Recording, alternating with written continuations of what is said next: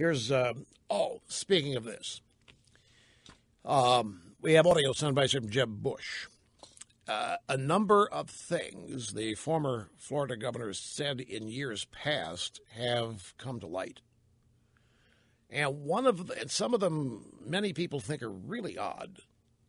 Some people think really strange. Like one of the ideas that Jeb has touted, since Detroit is failing, just repopulate it with immigrants.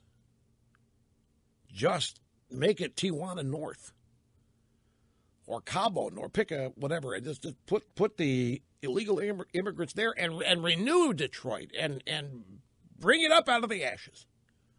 The immigrants can do it. The illegal, that's the perfect place to do it. I don't know what the current town council, city council population would think about that. Probably have a pretty good idea when they hear about it. First up, this is Jeb yesterday afternoon in Detroit at the Detroit Economic Club.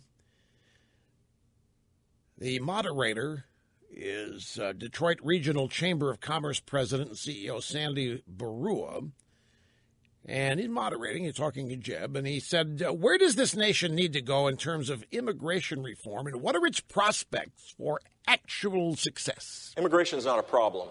The immigrant experience in our country makes us unique and special and different, and it is part of our extraordinary success. We need young, dynamic people that can make an immediate contribution to our economy. We shouldn't be fearful of this. We should say, what an incredible opportunity. And so I would hope that that mentality of shifting this to an economic issue rather than a political issue will be helpful. And it starts with regaining confidence that the federal government can enforce the border. They need to secure the border, first and foremost. There's no denying that. Yeah, but it's not the first thing he said. So, anyway, you know, there's a theme running all of these open borders guys, and Jeb has done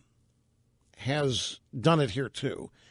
We need young, dynamic people who can make an immediate contribution to our economy. The immigrant experience makes us unique and special and different. It's part of our extraordinary success. We need young, dynamic people who can make an immediate contribution to our economy. We shouldn't be fearful. We should say, what an incredible opportunity. What about the young people already here?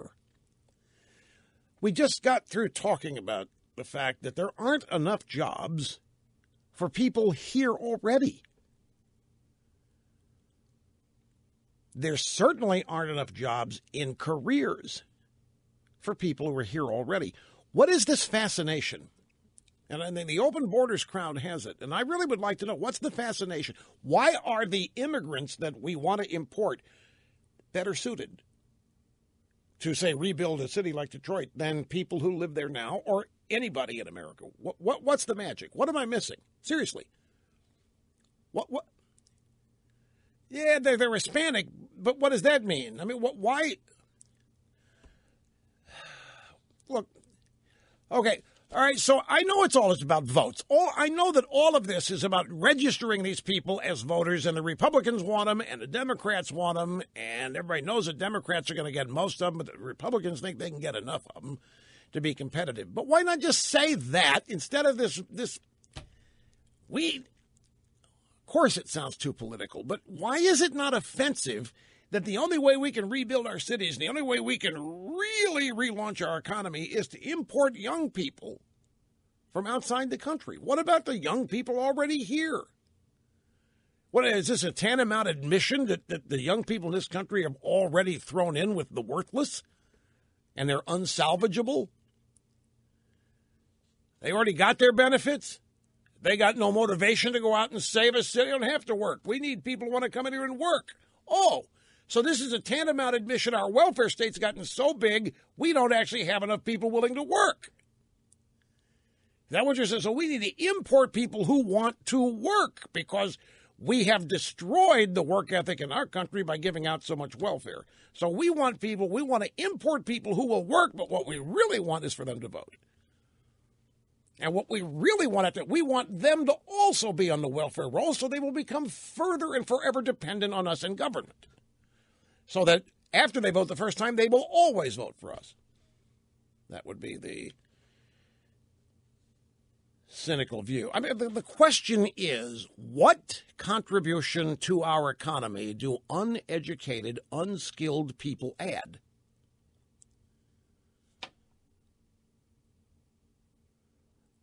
That's who the illegal immigrants are. Nobody makes any bones about that. They're undereducated. They're in poverty. The vast majority. That's the reason we're supposed to open the border to them. We're supposed to open the border to them because they're undereducated and they're poor because the places they're leaving are in such bad shape. And this is the land of opportunity. Okay, so I want to know what contribution to the economy do uneducated and unskilled arrivals add? Meanwhile, only 44% of adults in America have full-time jobs. What's the youth unemployment number? Around 20%? So what is all this? And by the way, why do we also want or need a new measles outbreak? Because that's happening too. Youth unemployment rate for December was 12.4%. Citizens. I don't know what the illegal immigrant unemployment rate is. I don't even know if it's counted. One more. Jeb Bush. One final comment here at the Detroit Economic Club, at least in the soundbite roster that we have. How do we create high sustained economic growth?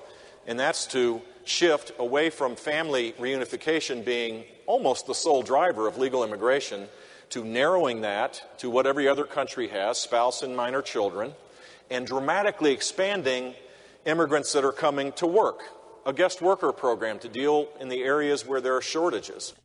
Okay, so we have shortages of certain kinds of workers in America, and rather than support illegal immigration because we want to reunite parents with their children, no, that's a losing problem. No, we want to bring in workers. I wonder how many that would eliminate if you tell them before you come you have to work. Anyway, that's Jeb Bush. And then last night on Special Report with Brett Baier, during the All-Star panel, A.B. Stoddard from thehill.com talking about all of this.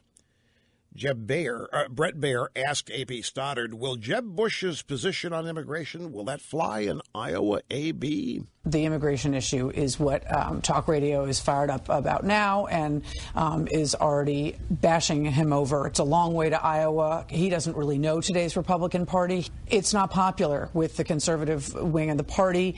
Very tough issue for Jeb Bush. Talk radio, there we are again. See? We have all the power in the world when they think we are standing in the way of what they want. Talk radio. Damn them. Damn it. Talk radio cares about talk radio standing in the way of what the drive-by media wants. When the drive-bys are getting what they want, then, of course, the story is that talk radio is inconsequential. Doesn't matter anymore. It's just a bunch of extremist entertainers anyway.